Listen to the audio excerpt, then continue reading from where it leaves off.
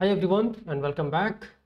Welcome to my playlist, and in this video I'm again going to talk about another important aspect, which is custom store. So we have already talked about readable, writable and derived store. So let's say I will rename it custom store.js. What does that mean? We already know how to write writable, readable and derived store. What I want is when you are using a real application, there your store objects will be big. Can we have some kind of a reducer mechanism which we used to have inside React Redux? A single file which is able to update, delete all different kind of our operations and use these internal method of the store like set and update internally. Okay, so that we can try to do. So what we will do is import writable from Svelte store,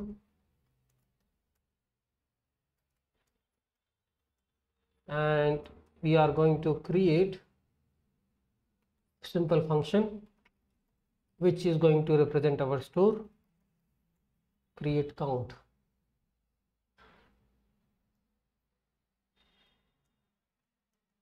Okay, and here we are going to get everything from what writable store provides.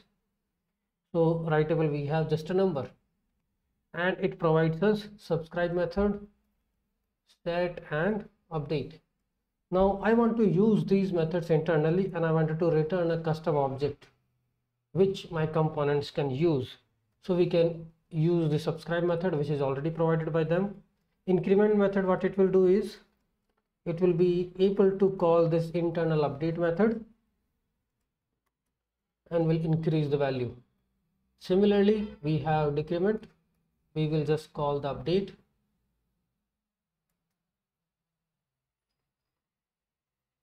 and then we can have another method which is reset, which is just going to directly set it to 0 when you want to just set to some value without worrying about what is the current value. So now I can export this, export const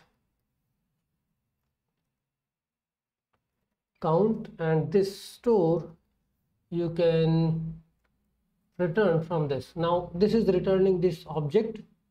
Now you can use subscribe, increment, decrement, reset functions directly without worrying about what is the store type, how to use it. So it's like a custom made store we have. Similarly, let's say I have this can be another name, let's say custom store. What it is having, it is also using all these methods, set, update, and I'm having writable, which is just an empty collection. Let's say I'm doing it for hobbies. The subscribe method is subscribe. Okay, and then I can have other methods like set hobbies, update hobbies, or let's say delete hobbies, right? And I will be using this update method or just a simple set method like set hobbies. So I can just use simple set method, and I'm getting some values as hobbies, let's say items, which is already an array. So I will just set them. Update hobbies, so I will do is hobbies.update. So I'm using this update method which I already have, and whatever the items I already have, I will just concat this new item there.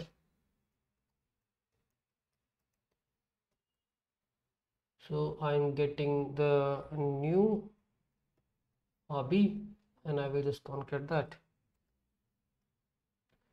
And then delete hobbies, you can delete based on particular criteria. You are getting just ID here, and you can use the same update method. Here you will just do the filter, update items dot filter, and filter based on one particular criteria. Maybe ID should not be equal to the ID you are passing, right? So now what you are doing, you are returning this object.